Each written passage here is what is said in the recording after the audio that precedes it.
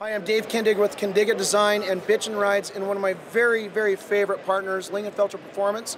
And we were so lucky to be chosen to have one of our CF1 Roadsters here this year at the 2021 SEMA show. In a world of automotive customization, enthusiasts are turning their vehicles into jaw-dropping masterpieces. And at the forefront of this movement stands Dave Kindig, the visionary behind Kindig-It Design.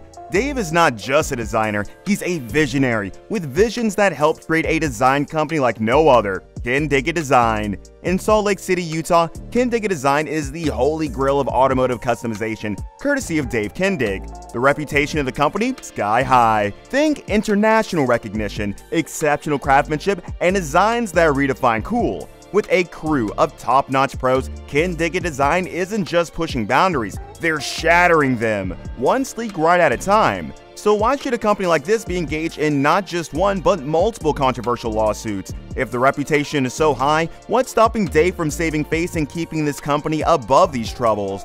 The answer lies in a story that will leave you disturbed and bewildered. Join us as we roll back the curtains on why Dave Kindig was sued. So do you want to hear it? Yeah, absolutely. Love to hear it. Give it a rip.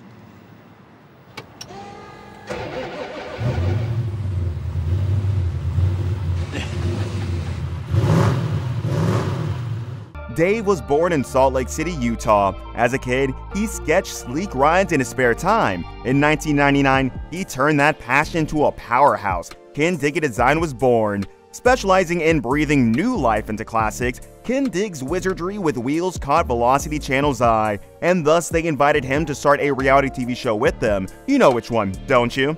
The show is a turbocharged journey through Kindig's world, where every car is a canvas, and the result? A surge in Kindig's fame and fortune, as his creations revved up fans' hearts worldwide. Man was famous. He was raking in profits like never before, and his designs were everywhere. Everyone wanted a Kindig-It Design for their cars, and it was a very good time for the company. Kindig-It Design isn't just a garage. It's a horsepower haven where cars get reborn with cutting-edge designs. The moment you walk into the garage, you're left with no other option but to be blown away. With a crew that shares Kindig's car craze enthusiasm, the shop has become a driving force behind his fortune. But that's not all in his toolkit.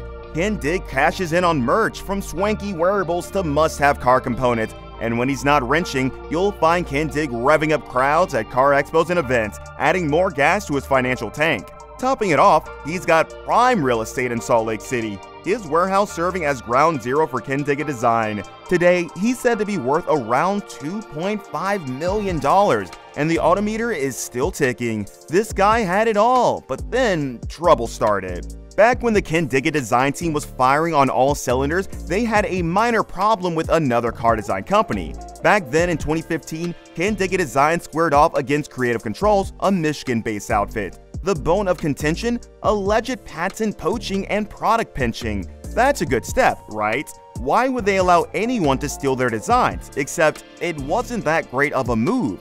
Despite the severity of the situation, Creative Controls didn't just roll over. Nope. They revved their engines and launched a countersuit, arguing that the Utah court, where the showdown was set to go down, had no business calling the shots. They slammed the brakes on Utah's jurisdiction claim, pointing out that their only dance with Kindig-It was through their cyber presence, their websites. Creative Controls insisted their online offerings were all homegrown, no borrowed feathers. Plus, they had a surprise up their sleeve. Kindig-It scribes about image usage? Turns out, they had a green light from the Kindig-It crew themselves, sealed with a letter of approval. Anyone could imagine what both lawyers would be going through in court, and it wouldn't even look good. Even the judge seemed a bit confused. Who was right and who is wrong? As it also turned out, Creative Controls' last Utah encounter was a blink and you'll miss it moment. A loan transaction with a Utah client. Creative Controls swore it was all thanks to an online order request, promptly fulfilled with a product delivery. But here's where it gets juicy.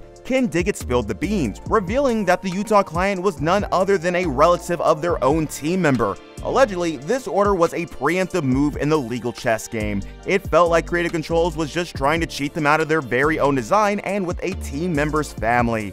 After a heated debate, both sides hit the brakes. They agreed that painting Creative Controls with personal jurisdiction over the deal would be a misfire. There had to be a way to sort this out, right? Well, after a whirlwind of legal wranglings, the gavel finally fell, and the courtroom drama reached its climax. In a stunning twist, the judge delivered a verdict that left both Kindig-It Design and Creative Controls feeling victorious. In a courtroom packed with tension, the judge delivered the first blow. Kindig-It had indeed established that Creative Controls had engaged with clients in Utah, yet amidst the legal stands, Kindig's evidence fell short in proving any infringement of their goods. Ultimately, there was nothing the court could do about the copyright infringement that Kindig-It was suing for.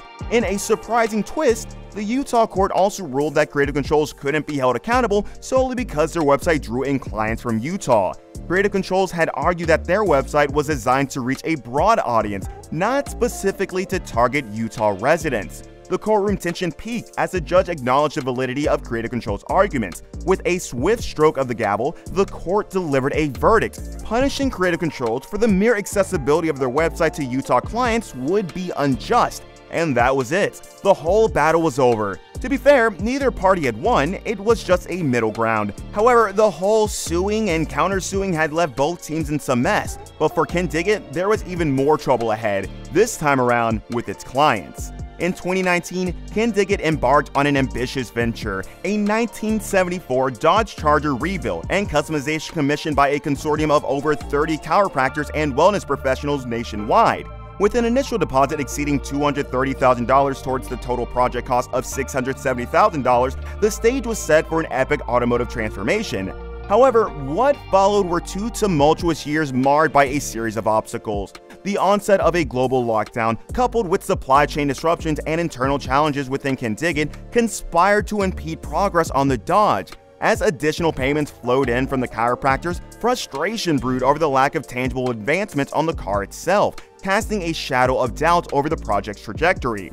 In early 2022, a group of chiropractors took a bold step, filing a lawsuit against Kindig-It Design and its founder, Dave Kindig, personally. Their accusations cut deep, alleging fraud, breach of contract, and intentional infliction of emotional distress. The crux of their claim, Kindig-It's purported misrepresentations about their capacity to complete the project, all while pocketing hefty payments. Despite shelling out over half the project's cost, all they have to show for it is a skeletal Dodge Charger. The stakes couldn't be higher. Seeking reimbursement of their deposits plus damages, the chiropractors are poised for a legal showdown.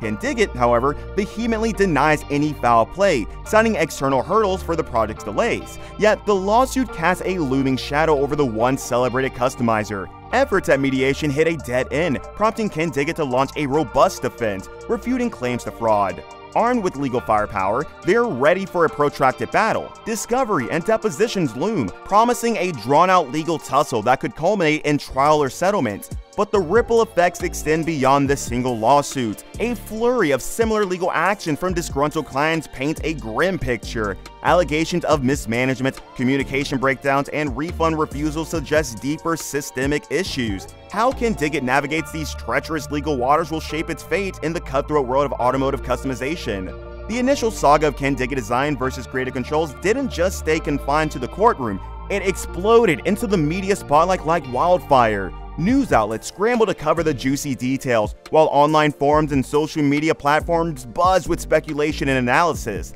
Opinions flew like sparks in a wildfire, fueled by incomplete information and personal biases. And with the chiropractors, it was even more juicy. Some even argue that Creative Controls may have been on the receiving end of Kindig-It Design's fraudulent acts in the past. Amidst the chaos, Kindig-It Design found itself at the center of a whirlwind of scrutiny. The second lawsuit cast a shadow over their reputation and strained their resources, testing the resilience of the company. But amidst the storm, there were glimmers of opportunity and growth. The turbulent ordeal forced Kindig-It to confront challenges head-on, fostering a period of introspection and adaptation. As the dust settled, one thing was clear: the Kindig lawsuit had left an indelible mark, shaping the company's trajectory in unforeseen ways. In the end, Kindig-It lawsuit served as a stark reminder of intricacies and hurdles within the automotive customization sector. It underscored the importance of transparency, managing expectations, and nurturing clear communication between businesses and their clientele. Armed with the lessons gleaned from the dispute, the company stands poised to navigate future challenges with confidence and clarity, ensuring that their commitment to quality and integrity remains unwavering in the face of adversity. As for Dave himself, he's still riding towards the sunset.